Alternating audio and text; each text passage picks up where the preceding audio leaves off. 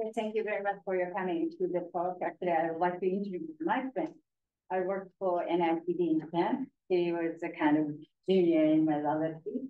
And we published one paper, ICRA, in 2014. Actually, I didn't know about my, I didn't know in the robotics world. And it seems like I get back to the, collaboration with robotics guys. And I have an intern from Keio University.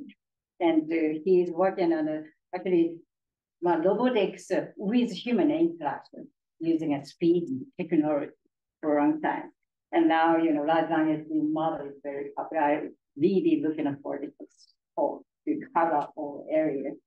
So thank you very much. Thank you, Chiori-san.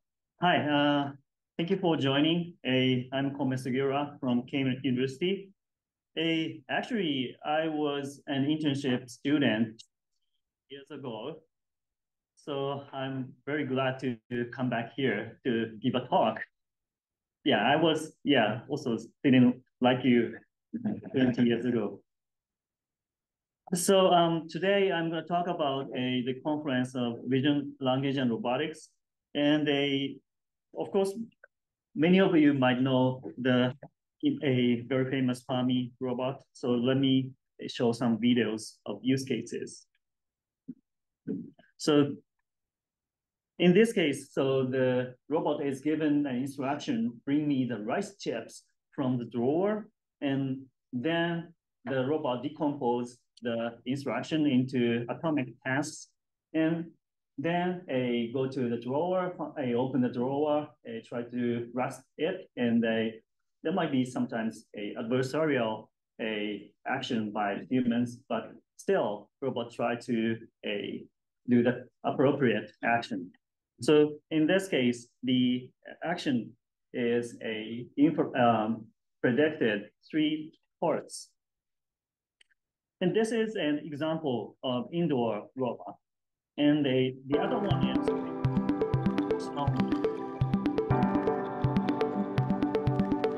joint research project is personal mobility, which understands human instructions. So, for example, this user calls a robot by using smartphone, then ask the robot to go to somewhere by speech. For example, let me bring to the, he says arrived at the burger store. And then the personal mobility combines the information from vision and language. And then the user asks the robot to go to go next to the vending machine. And then again, the robot tries to understand the command by combining the information from vision and language. So actually, this technology has a drastic change in this recently by, for example, large language models and high performance neural networks. So most of them are enabled by, let's say, foundation models. And as you might know, the definition of foundation models are not very strict. So it says in the paper, it says the model is trained on broad data at scale and adaptable to a wide range of downstream tasks. And for example, BERT, GPT-3, and FLIPS are typical foundation models.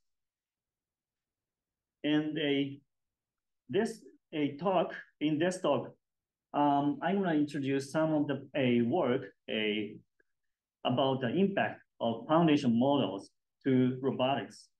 And there are many examples about the impact of foundation models to robotics. But actually, there are less work for the impact of robotics to foundation models. So the good thing about using foundation models in robotics is that it's robust to unseen situations. And 10 years ago, actually, let's say we are building the communicative robots. Of course, you have to have a speech specialist or language specialist to, have kind of a very complicated dialogue. But today, actually, it's easily usable for non-experts, and that's why there are many applications in robotics these days. And unfortunately, there are still little impact of robotics to foundation models. But I hope for example, Joy-san does communicative self-driving cars, and maybe car can collect data. And if there are, many users, there can be many data which can be used for training the model. And also, there are example cases about automated experiments, such as biological experiments or chemical experiments using robots. So let me start with the example of foundation model usage in speech and language. So first of all, these are light use cases about text embedding. So many robotics use BERT developer these days. And recently, I prefer to use the OpenAI's embedding because sometimes it has improvement. And of course,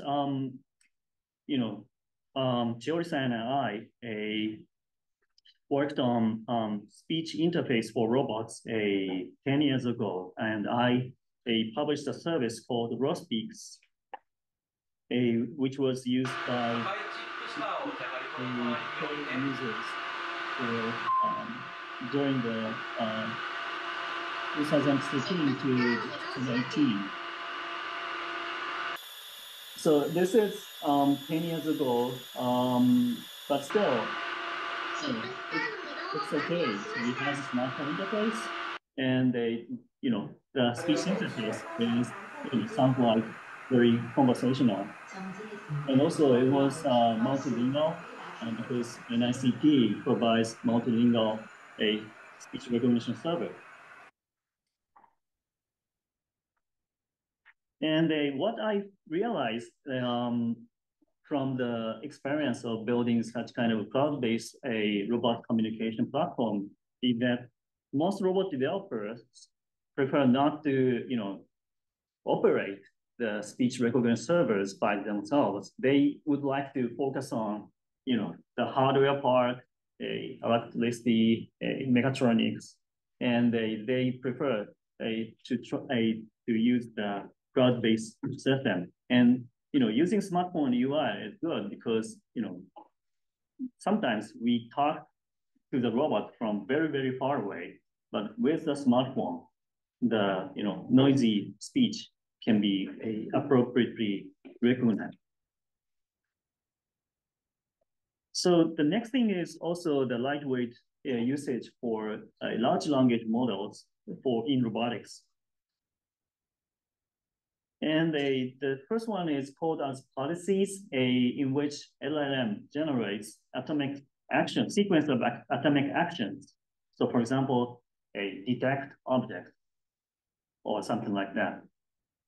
And this is one way a generation, but in the ChatGPT for robotics, humans can give feedback to LLMs, and then the code is interactively generated.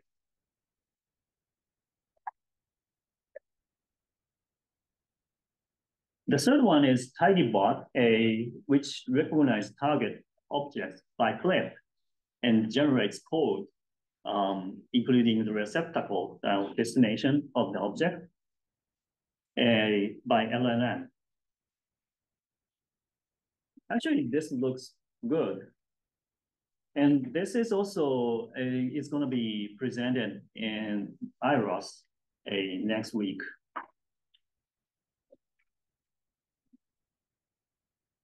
But this approach actually has some limitations. Not about tidybot, but the former two approaches have some issues. That is, the situation information should be hand-coded to the prompt. So, let's say there is yellow shirt, there is blue shirt, there is a speaker or something like that. These should be put into the prompt, which is a little bit, labor intensive. But the third approach uses a clip. So it's a kind of an open vocabulary. So it does not need this kind of situation information. Actually, but the tidybot does not have any speech interface. It just tries to find the object nearby and put it into the destination. So in the next slide, I'd like to explain a little bit about the clip, and then I'll try to explain about the application of clip in robotics. So many of you might know about clip, which is trained on 400 million image text pairs, and it changed robotics, a lot. So the point is that the train set a concept of a pair of pairs of the text and image, and the image encoder encodes it into some feature, and the feature should be trained to have a strong similarity in a contrastive training scheme, which is done by info NCE blocks. And in case you would like to prefer the optimal transport, there is a method called OTA, which uses a optimal transport. But anyway, a clip is very handy. So many robotics use clip. These are some of the examples.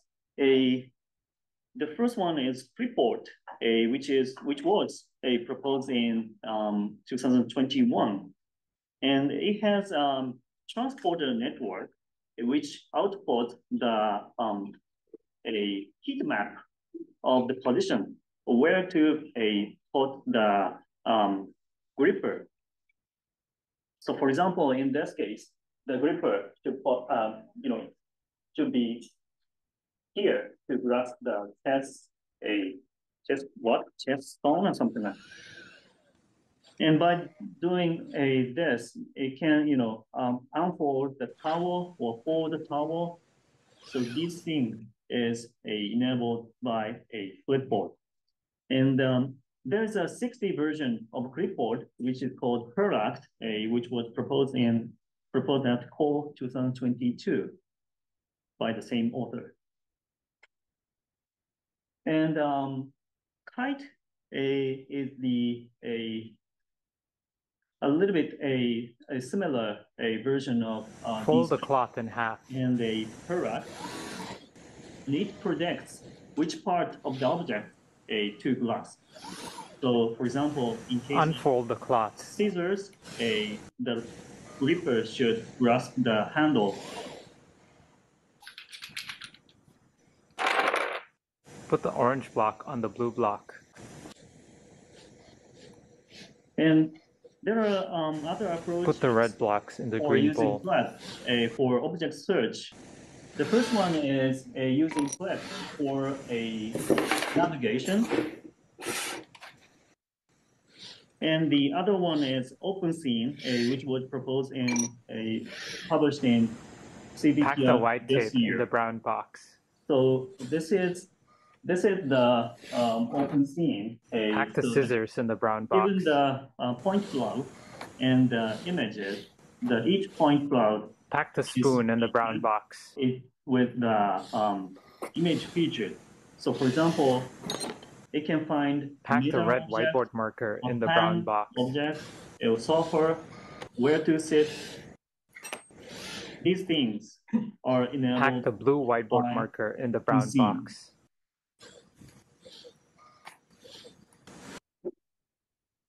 And when the people use cloud or robots, there are major approaches. One is a 1D feature vector because this is easy. So just one line of code is enough. So model encode image, very easy. But the problem is that the positional information is lost. But what the robot, for example, mobile manipulation robot should do is, for example, grasp the object on the desk or something like that. So in this case, this approach has some limitations. So additional information is sometimes the object detection, but still many people use a closed vocabulary object detector. So it has some limitation. Another approach is using 2D feature map, in which the intermediate output from resident VIT is extracted. So for example, 20 by 28 by 28, or 14 by 14. And typical work include report and quest, which is a segmentation work, and a side adapter network. So in this case, the image encoder is freeze and the intermediate output is extracted.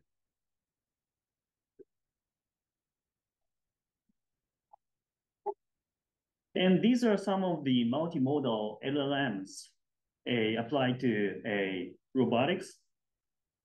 The first one is a late fusion version, for example, Palm Secant, proposed by Google. And it consists of two scores.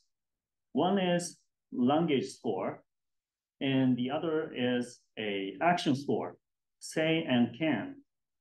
And for the say score, it's an estimated generation probability of phrases. So LLM generate possible phrases, a grasp object, a wipe the desk, these things. So many phrases are generated, and the generation probability is accompanied like this. So place the apple or something like that. Then the value function estimates the task success probability. So for example, in this case, find an apple has the success rate of 0.6. This is trained beforehand. And combining these two scores, the secant system make decision which of the phrase the robot should execute. This is a typical late fusion approach. And the other one is early fusion approach. For example, Parmi has image in the input. So the prompt is something like given image part is the vector representation, and then the question part, it comes on next. So in the prompt, it has a multimodal input, and this week, OpenAI also published a report that they will publish a GPT-4 Vision V. So I guess they have some similar approach, a early fusion approach.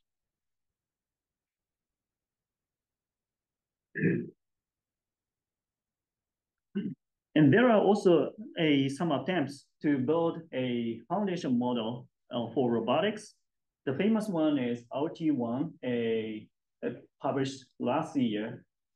And it has many authors, actually. It constructs a data set from 13 physical robots, and it spent 17 months to collect the training data.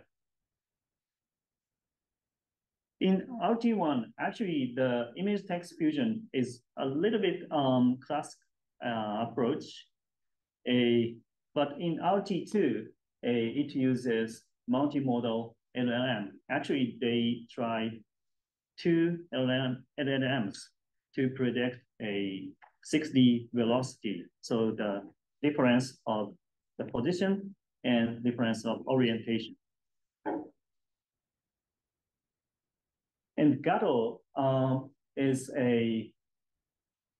published in 2022 by a DeepMind, which tried to develop a single transformer to learn game, image captioning, object manipulation, and so on. These are some of the robotic foundation models. And I'd like to introduce some of the benchmarks for vision, language, and robots. For vision, language, and robots. And the first one is RoboCup at home, which is the largest benchmark test for domestic service robots, which started in 2006. And the other one is home robots, which will start this year at NeurIPS. And this is a kind of open vocabulary mobile manipulation challenge. And currently, the simulation phase is conducted, and then the top N teams go through the physical benchmarking tests. So this is a simulator version, and you see a physical robot version later. Here. Okay. Let me introduce a RoboCup at home a little bit more. Happening, so really in the wild world. Actually going shopping is the task, which is a nice task. So actually, the robot first of all has to build up a map because the environment is unknown. One guide will introduce several objects to the robot, so he will be saying something like, yeah, this is the milk, or this is the Pringles, or something like that. Memorize the Pepsi. Real guess. Can you confirm that? Shall I memorize the Pepsi? Yes! With pleasure. The robot has to remember the position of the object. At the checkout, the referee will say, yeah, I want to buy like 3 objects. Fetch me the Pepsi. So I don't really know which objects, but some of the objects that are in an official list. And then the robot has to autonomously go to the positions, find the objects, grasp the objects from the shelf, and bring them back to the checkout. It was too difficult, so 2010, almost no teams get 0 score. But recently, this year, this task is almost solved by foundation models. And also we won first places 10 years ago. Why we were not able to solve that task 10 years ago? Actually, it consists of the linguistic instruction. So go get some juice from refrigerator.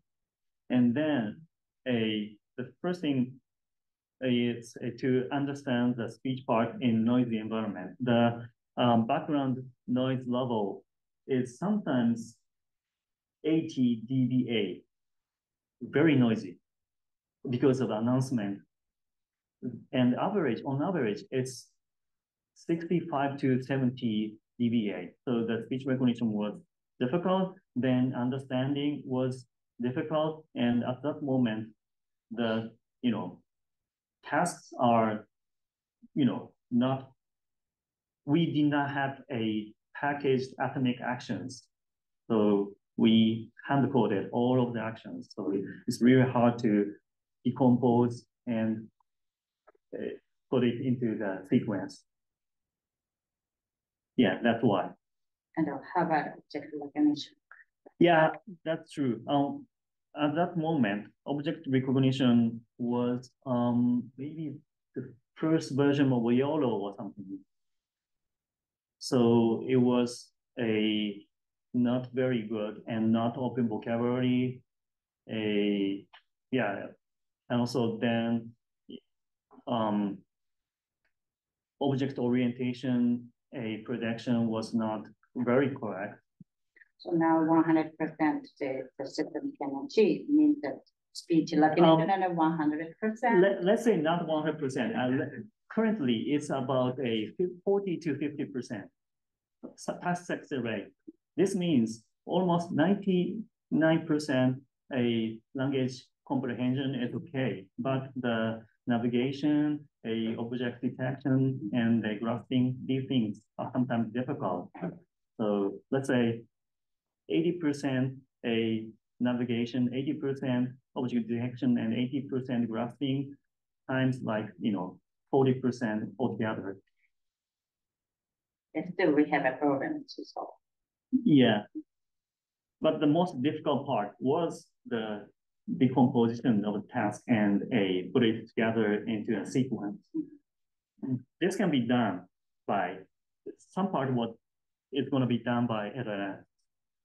So means that the goal is needs to be converted into micro steps, atomic action sequence. That part is the most. Was most difficult, but not anymore. Not anymore. So, but still, there are many more problems. I will talk about later in this talk. So, of course, foundation model did not solve all of the problems. For example, this is some of the challenging examples about referring expression comprehension. And I tried Google Bard in July, and for the left sample, it recognized this pillow as white pillow. And for the right image, I also tried seeing a segment everything anywhere, everywhere model, and it masked the mirror, the green part, instead of the plant. Pick up the plant in front of the mirror. So referring expression comprehension is still difficult. Of course, drawer opening or something else, these are difficult, but for the language, multimodal language understanding, this problem still remains. So I'm going to talk about a little bit about our work about referring expression comprehension and other work about domestic service robots. And let me start with the motivation. And the motivation is the potential user is wheelchair users, and the social issue includes that for some countries there is decrease in the working age, but there is an increase of the people who need support. But training, so these people who need assist are currently supported by family, professional supporter, or assistance dogs. But training an assistance dog sometimes needs very long time, 2 years, and a 20K US dollar. So I'm trying to build domestic service robot which can support these people. And in this video is published by Toyota, and this robot is HSR, which I'm using. And in this case, the user uses pointing pen to specify the object. In this case, water.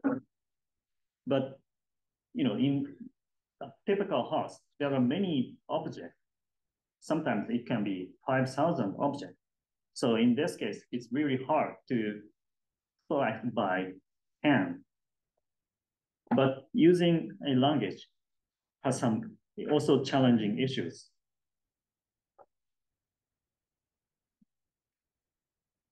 And another aspect is about what should be done and to what extent we should do. And this is intentional. I analyzed 108 service dog tasks, assistance dog tasks defined by IAADP, International Association of Assistant Dog Partners. And out of 108 subtasks, 50 tasks can be doable by HSR. So my point is that if we categorize them into several tasks such as carry tasks, open close tasks, soft object manipulation tasks, we can define the metric such as task coverage and task success rate. So for example, we can set as 80%, 90%. And recently, we focus on these tasks such as carry and retrieve and follow tasks using language. And let me show the demonstration, which is open vocabulary mobile manipulation.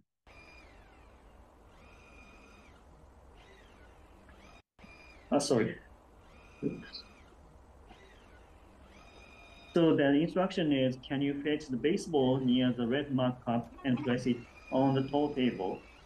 And the system returns a search result. I will explain the method later. And I also use segment anything model SAM for object detection and a grasping point prediction. And then the robot detects the object, grasp it, and go to the destination receptacle and put it on the tall table. And second instruction is take the tomato soup can, and then a robot try to find the target. So important point is that this is kind of a multimodal search system, and I will explain why in the next slide. And here you can see a collision prediction system as well. So I will explain it later as well. And why I'm using the multimodal search setting is that fully autonomous approach is actually, do not always succeed. For example, in the reverie task proposed in 2020 in CDPR, the language comprehension accuracy is only 30%. So which means task success rate is lower than 30%. And also, there are many closed vocabulary approach, until recently, but these are not practical. So in this setup, I use the open vocabulary setup. And approach is human in the loop approach, and machine generates the search results like search engine. And then the user select preferable option among them. And by using this setup, this is actually very, typical approach in speech system, but not very popular in robotics actually.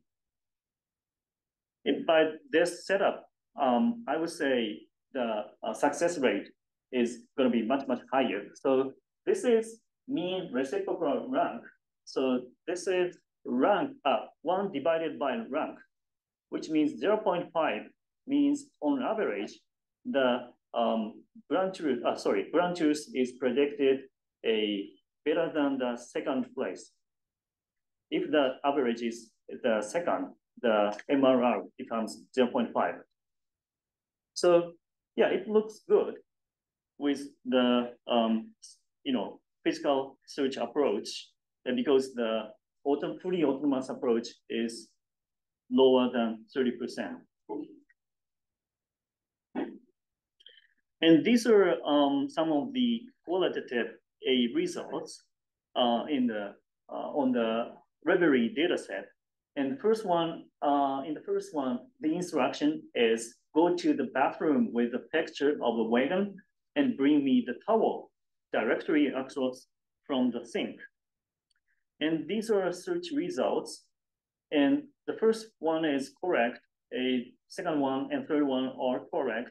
And the fourth one through the sixth one is incorrect. But anyway, the data set has 3 correct samples, so it's okay.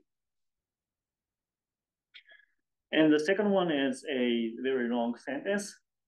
Go to hallway, blah, blah, blah, and the high chair closest to the wine bottle. Actually, every data set has very long sentences. The top standard data set, GREF, the average length is 8.8 words, but in Reverie, it is like 18. So then 2.5 times longer than a GREF.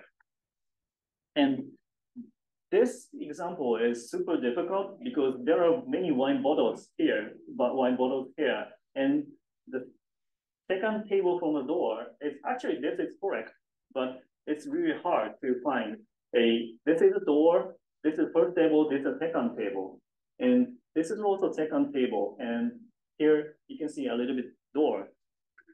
And our approach, successfully searched the correct examples.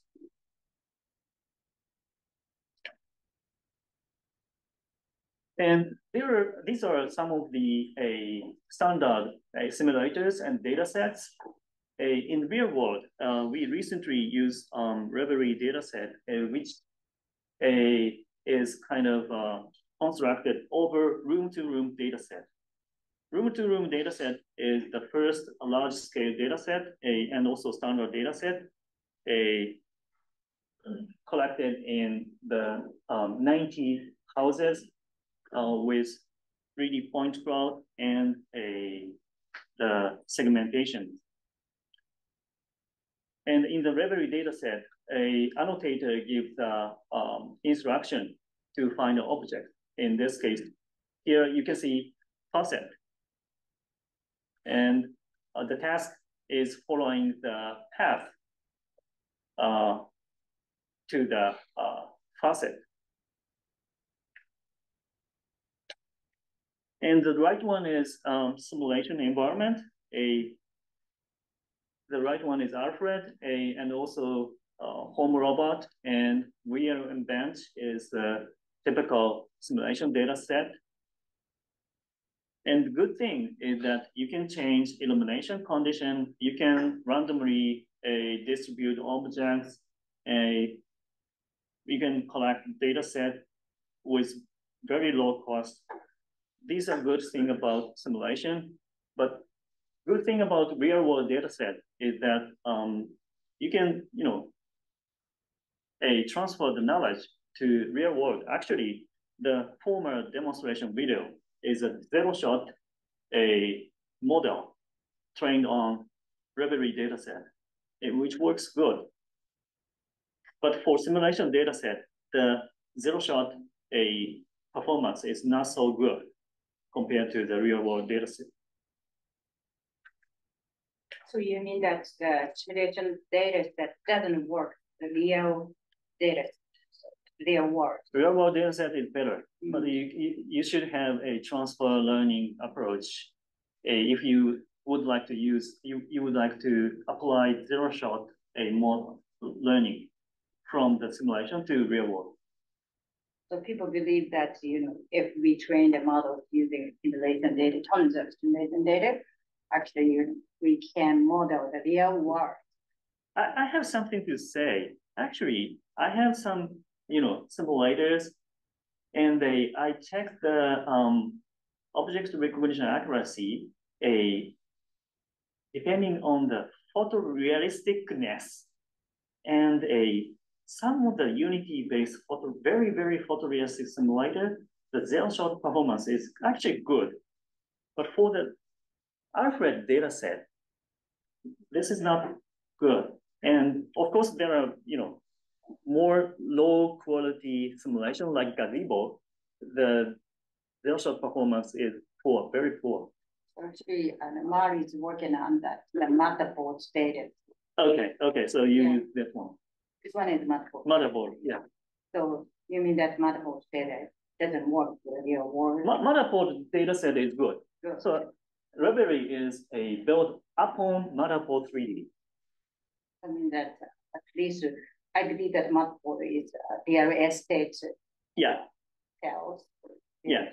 And VL house in a home is kept. Yeah.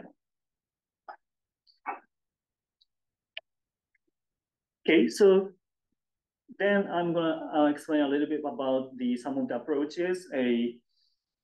And the first one is a vision language navigation model, which is called cross-map transformer, proposed in 2021. And what I did is this is a kind of a masking approach of 3 modality. The novelty is introducing the text masking model, as well as language masking and image masking. And also another novelty is that it introduces double multimodal back translation for a data augmentation. And maybe speech people or machine translation people know that data augmentation is possible with back translation approach. But actually in robotics, back translation was not popular. So what I thought is that, the data augmentation by back translation for machine translation is something like you have English sentence and translate into German sentence and translate back to English. And if it's the same, you can put in a training set. This is back translation. This is very classical approach. And multimodal approach is something like this. You have interaction plus image. So you translate into path sequence and then translate back to instruction and image. And if it's the same, and also start from path to instruction plus image and back to path, we can put it in the training set. This is double back translation system. We proposed this approach and took SODA at that moment, which is success rate of 73%. But now there are many better approaches. And because Chiori-san does some of the communicative self-driving car, I thought this work as well. And the task is vision language navigation for outdoor situation. So for example, the instruction is follow in behind the blue band on the left side, and the task is to predict this area. So do you remember in the first slide, I showed the personal mobility of Honda. This is joint work with Honda, and to predict the target region based on landmark. So in panoptic segmentation approach, stuff is kind of a region, and the thing is a specific object. So the difficulty is that we need these 2 things in this setup.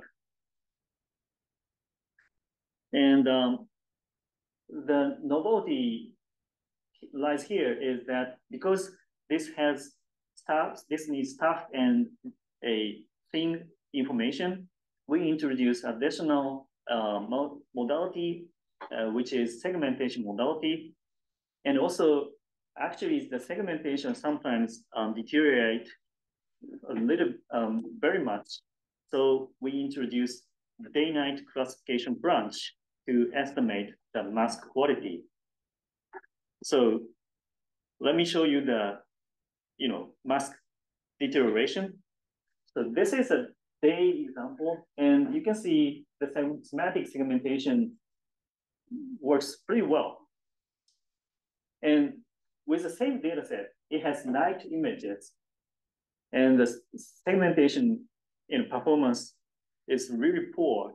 So, if we put these things all together, sometimes the model try to trust the segmentation modality. So we put additional module to balance the modalities. And these are some of the qualitative results.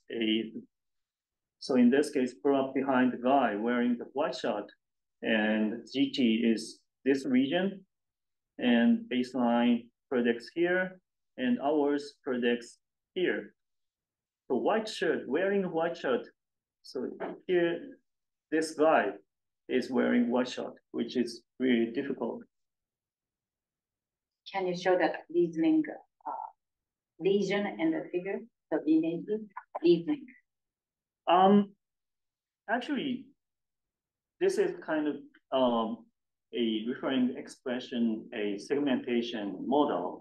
So the model itself is similar to LABT, which is proposed in 2022, I think. So the reasoning is inside the model. You're not, can we visualize the reasoning? So that the reason why we selected that region because of that we can recognize twice. Okay.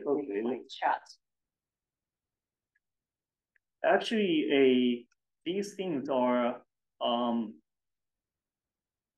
put into the model inside. So there is no, I would say, a independent module for reasoning. It's really hard.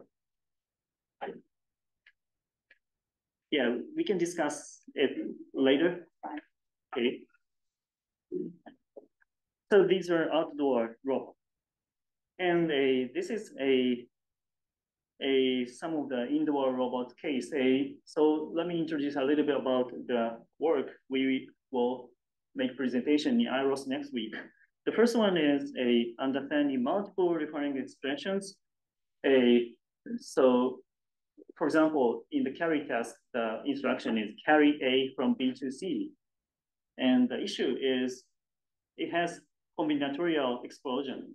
So let's say in the house, the potential object is sometimes 5,000 or 10,000. And potential destination will be, I don't know, 200 or 1,000. So if the number of objects is, let's say 200, and the destination, we have 30 destinations, which is a small number. In this case, still, the decision will take 30 seconds, which is impractical.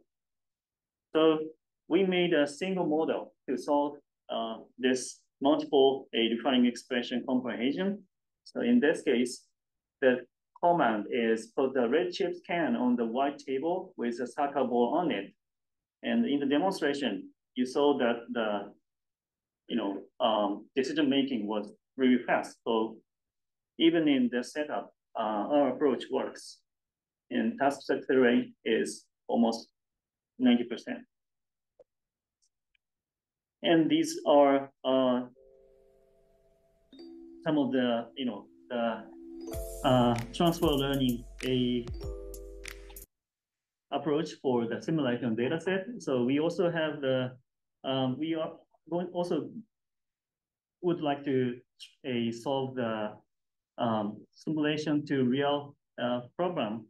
And in this setup, we propose the prototypical constructive learning approach. And the right one is a segmentation model, which uses a diffusion segmentation model. So yeah, these are short introductions. And finally, I will a little bit explain about the generation part of robots. And we also construct a photorealistic simulation. And the good thing is that sometimes 5 years ago, I asked annotators to give the annotation of the image collected from simulator, and it takes a lot. Today, we can collect more than 10 million labeled images within a day. And in this case, So this robot is a object manipulation, a robot, and it tried to find a place to, the position to place objects. And I will explain later, but in this setup, it uses a XAI approach to find a place, a safe region to place objects. So here you can see heat map, and they say placeable, which means there is not going to be a collision. And the point about this, a collision prediction, is that if you are using hardware robot, you might know they are very fragile. Sometimes it crashes into the desk. And last year, one of my students, used the hardware robot and crashed into the desk, and it took like 1 month for repairing the robot. So it stopped the experiment. So it's a very critical issue for roboticists not to break the robot. So the collision prediction is a central issue in robotics. And the good thing is that previously this collision avoidance is done by hand-coded a potential approach, but using simulation, we can collect successful placement motion and failure motions, and we collect a lot of data like that, and then we train the model. And here we use the attention branch network proposed in 2019. It is kind of an experimental AI approach, which uses, let's say, we have a ResNet, very simple ResNet. It has feature extractor part and perception part, and it predicts class level.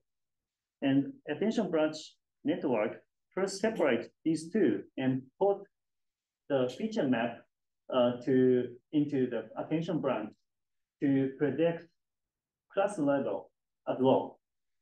And this attention heat map becomes try to focus on very important part in the image.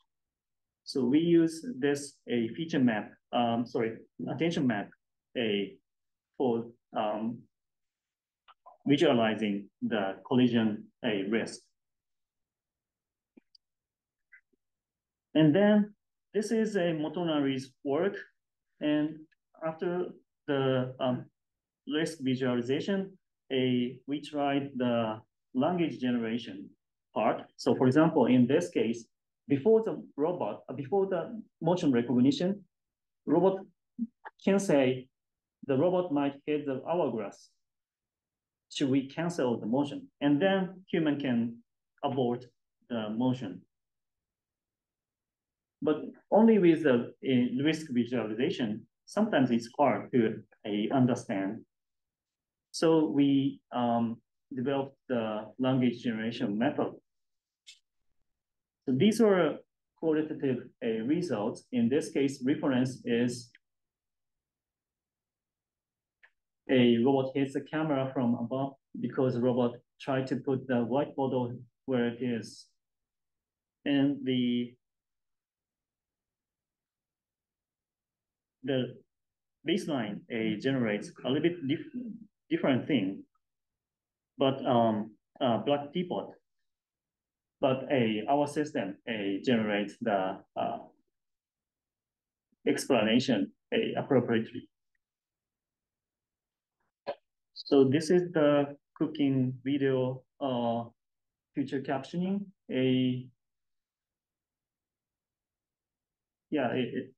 Anyway, it works good. And then finally, I'll explain a little bit about evaluation metrics. So building automatic evaluation metric is also essential for development of the image captioning models. But actually, the current metric has very low correlation with human evaluation. So it's really weird to compare the method using such kind of poor performance metric.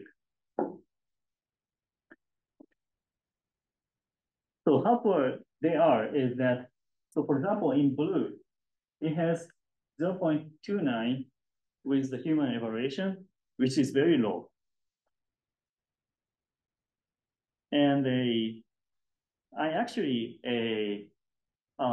collect many human judgment data set about more than 20K, and the human correlation is about 0.75, and our approach has 0.5. So there are still room for improvement. But anyway, these metrics are very poor. So we made a graph matching based metric. And this is kind of ongoing work. Okay, so finally, I would like to sum up the talk. Today, I talked about these things, and finally, I'd like to thank the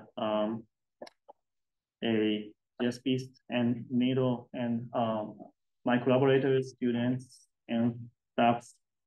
Thank you very much.